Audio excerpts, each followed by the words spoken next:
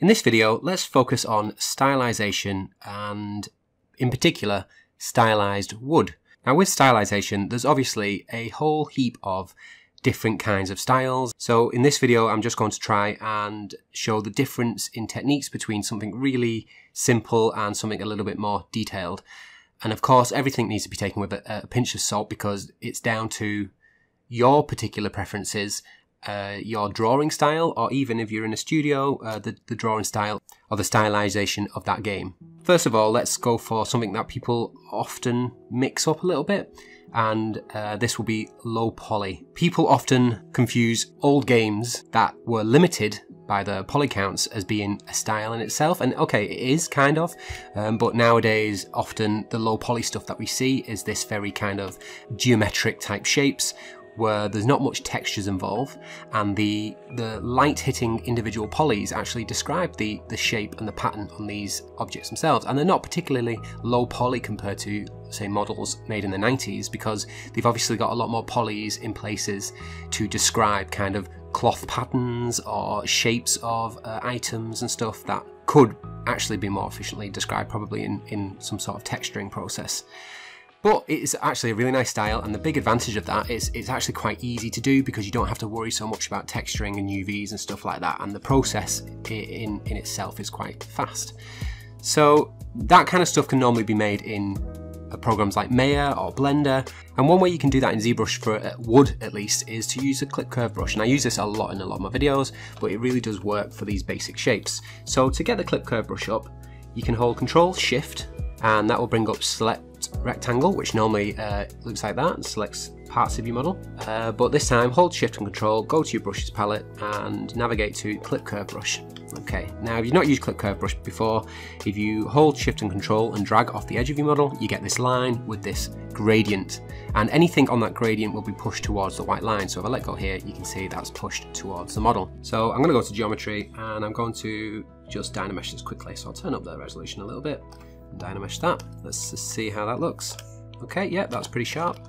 So I'm just going to go around this model and I'm just going to take off some of these edges. And another thing you can do with Clip Curve Brush, you can make a curve. So if you hold Control and Shift and drag it out and then hit Alt on the keyboard, you can let go of Control and Shift at this point as long as you still have the mouse down. If you hit Alt, you can create a point, and then if you pull that again, you can see that will curve from that point, and you can do that multiple times.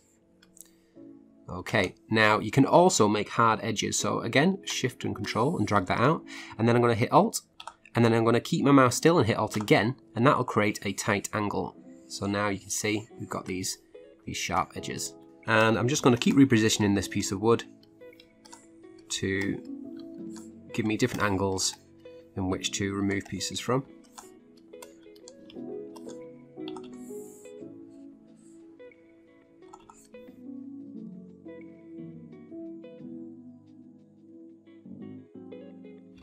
And we can also do stuff like cracks in the wood as well. We don't want to go into too much detail on this, but if we line the wood up like so, we can come down in a V shape and we can make cracks down the wood. Now it's a little bit too big, I don't want it that far down. Yeah, something like that. I'll just do one more on the other side.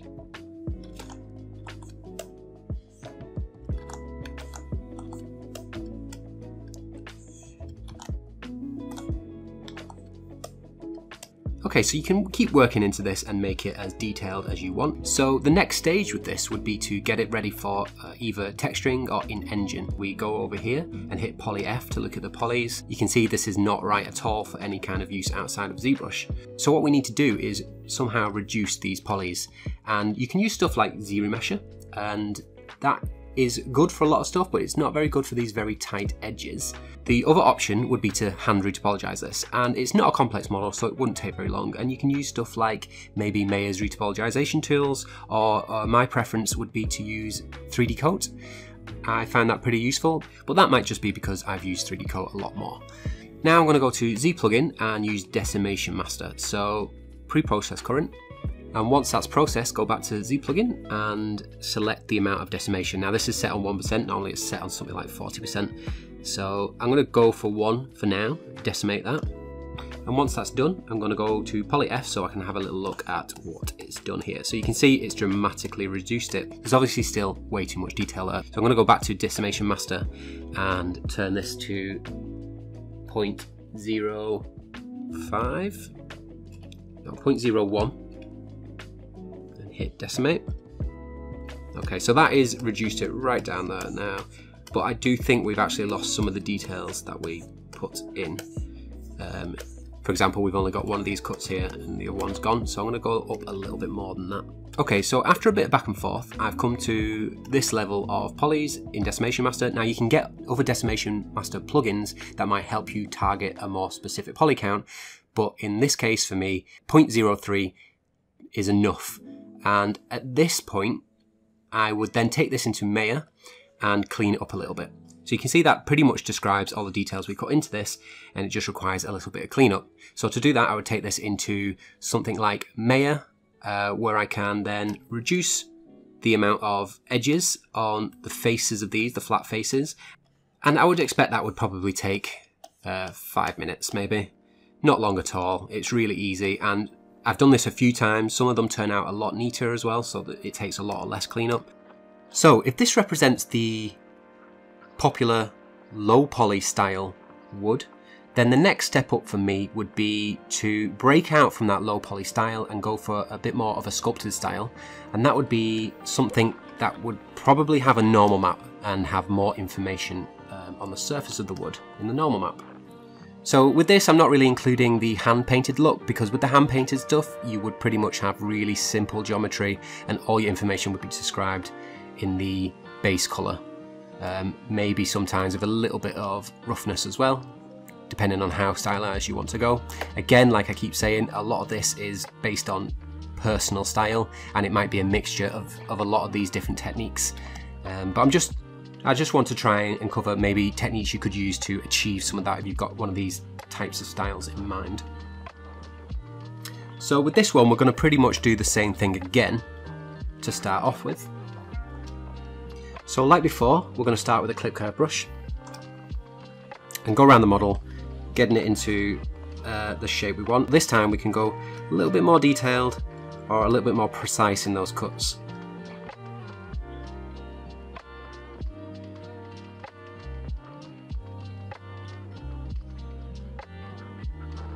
Once we're happy with the placement of those cuts, we can look at adding a bit of detail to the end grain. Now I'm going to make a separate tutorial on how to do this in a bit more detail, but for now I'm just going to use this technique which I like to do, which is just to add a little bit of detail by masking out a circle.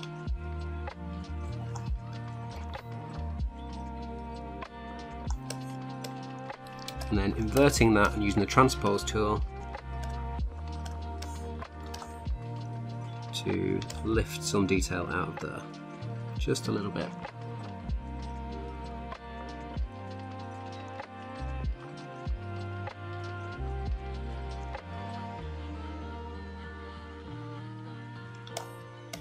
Okay, so the next step I like to do is to grab the trim dynamic and just knock back all these hard edges a little bit, just to make this look a little softer, a little less aggressive in those hard edges.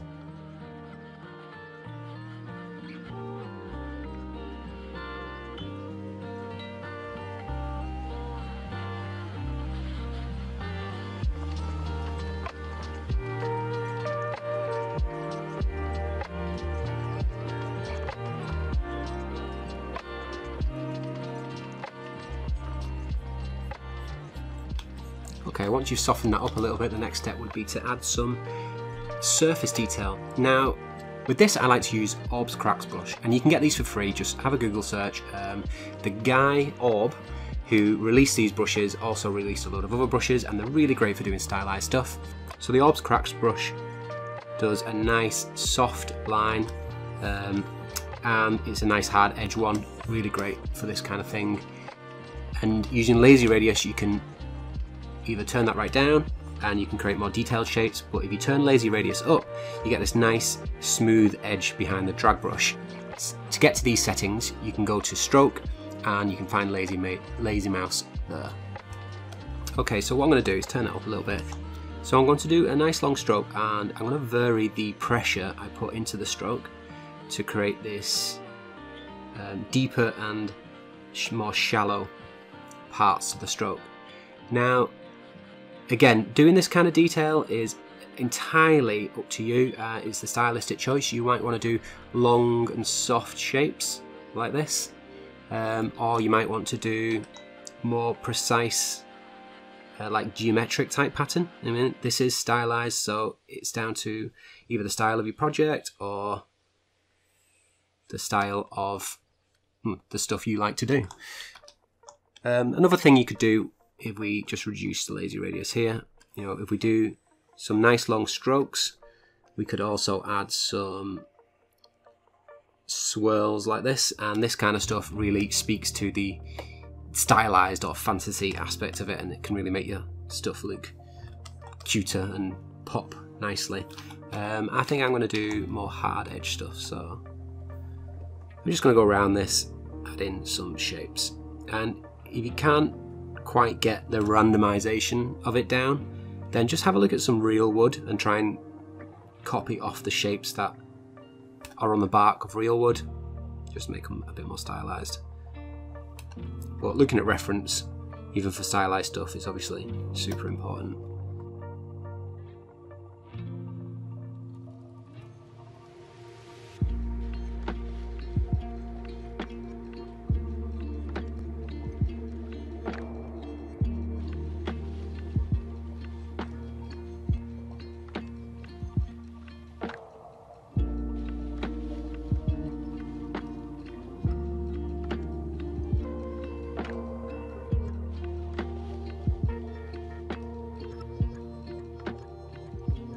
Okay, so actually not so happy with how this one turned out, but I won't do it again because I think it's important to show you that this isn't a precise art, that, you know, it can be difficult to get the exact look that you want.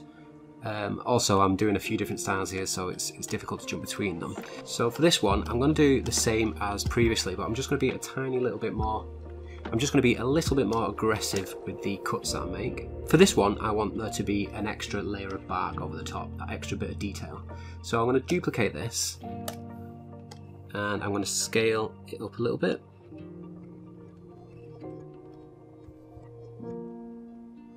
And scale it down so that the tops and bottoms of the one underneath can be seen. And first of all, I'm going to do some cuts on the tops and bottoms.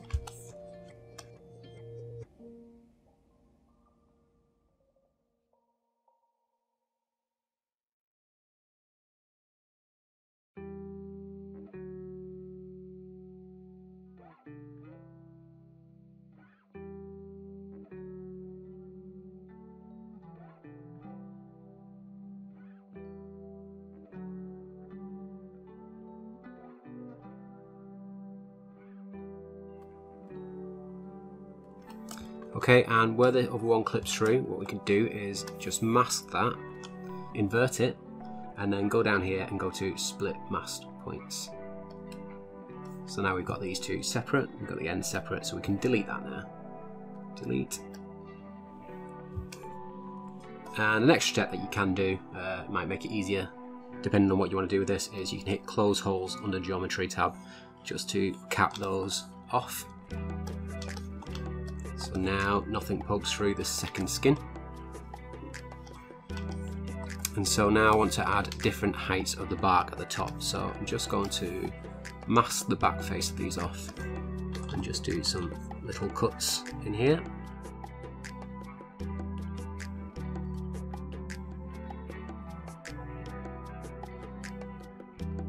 So I'm just going to go over this now with the Trim Dynamic brush to soften the edges and the Orbs Cracks brush to add the wood grain.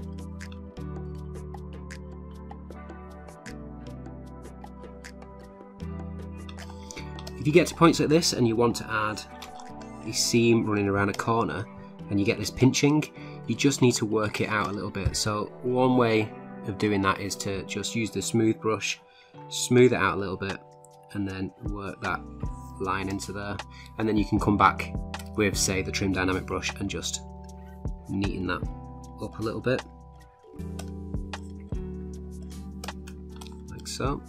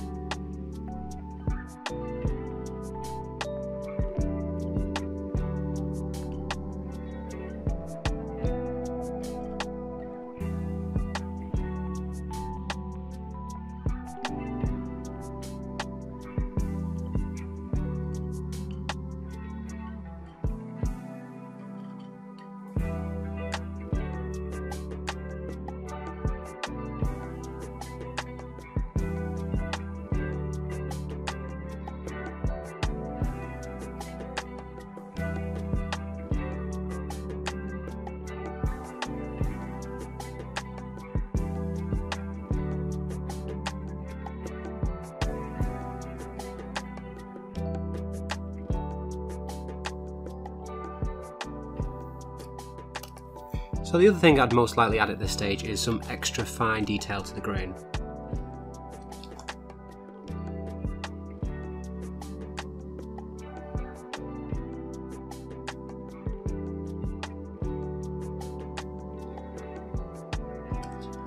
Some other details we could add could be scratch marks or pop marks. So a nice way of doing pop marks is I use a clay buildup brush and change the alpha to this alpha 48. And I just work them in.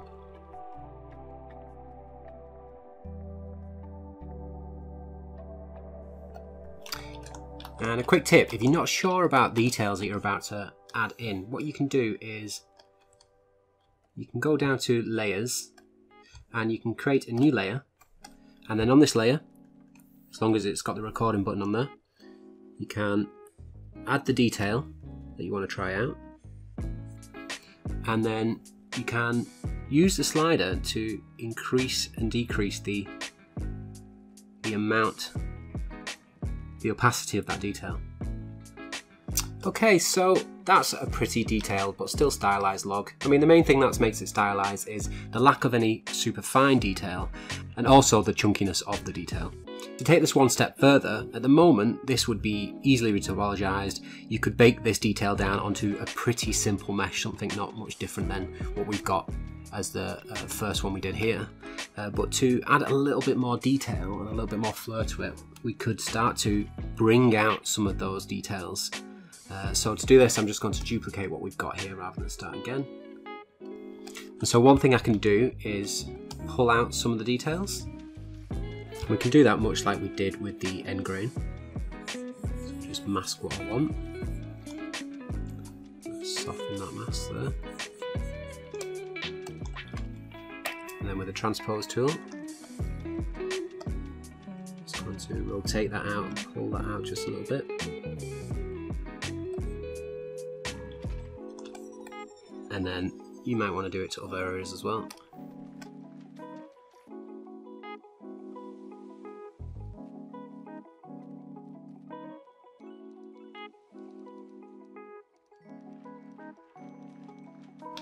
And then of course that will require a little bit of cleanup as well. You might even need to redyne a mesh.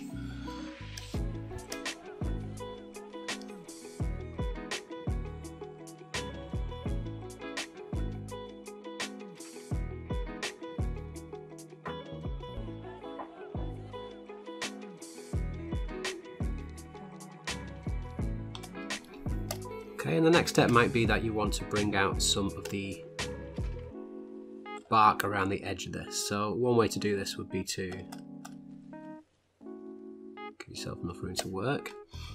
And there's loads of different ways you could do this, but I like to just append some new pieces.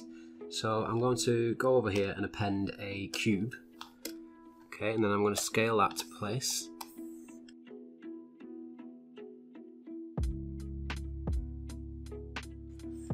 So using the S-bend is one way to make something curved, or if you go to the transpose tool, center the pivot, and then go to the settings on transpose tool, we can go to bend curve and then set the position of the bend curve points and how many points we want. So curve resolution, so just do 3. And then we can grab each one of these points and bend them into position.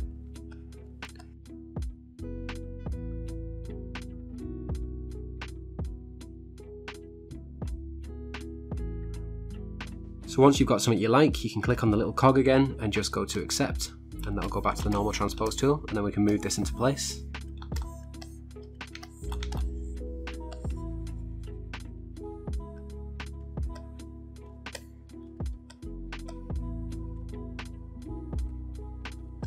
So I'm just going to position a few of these on the edges that I want to be curling away from the wood.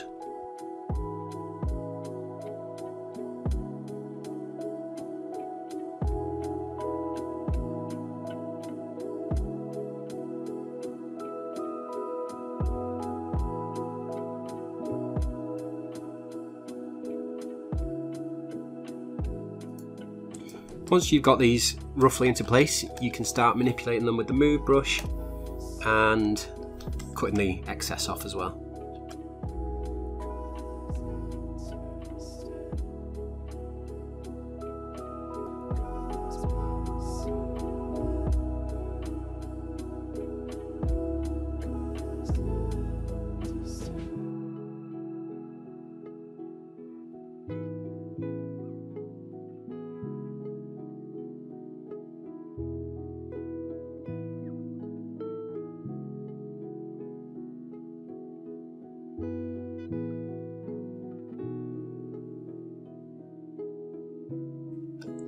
So once you've got these pieces in position, you want to get them to match up as much as you can to the original mesh, so that you don't have to do much cleanup once you combine these together, because every time you dynamesh and repolish, you do lose a little bit of information, a little bit of sculpting. So we're just going to go around these and try and neat them up and dynamesh them, making sure that there is no little errors like this on the edges. We just want to clean that up.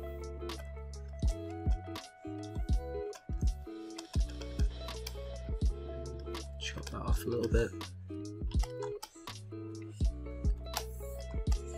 Just looking for little errors from the clipping stage. That all looks good. So I'm going to increase the dynamesh resolution on this now. Dynamesh that. And then go around and just knock some of them edges off with the trim dynamic again.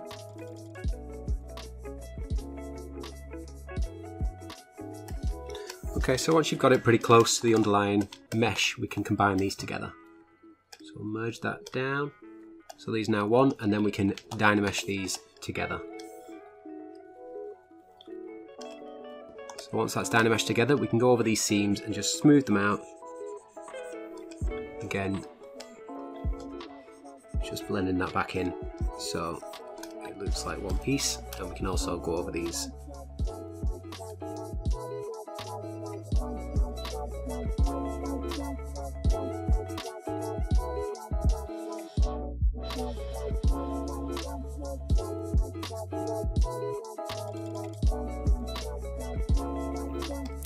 So this is 4 different levels of stylization, and of course this is completely dependent on what the project is for, or your personal preference of stylization. But this is one way to do it, and hopefully there's some handy techniques in there that'll help you produce your stylized wood. And also these techniques can be used on rock and metal and other things as well. It's pretty transferable. So the next stage for these would be to retopologize them if they were going into an engine.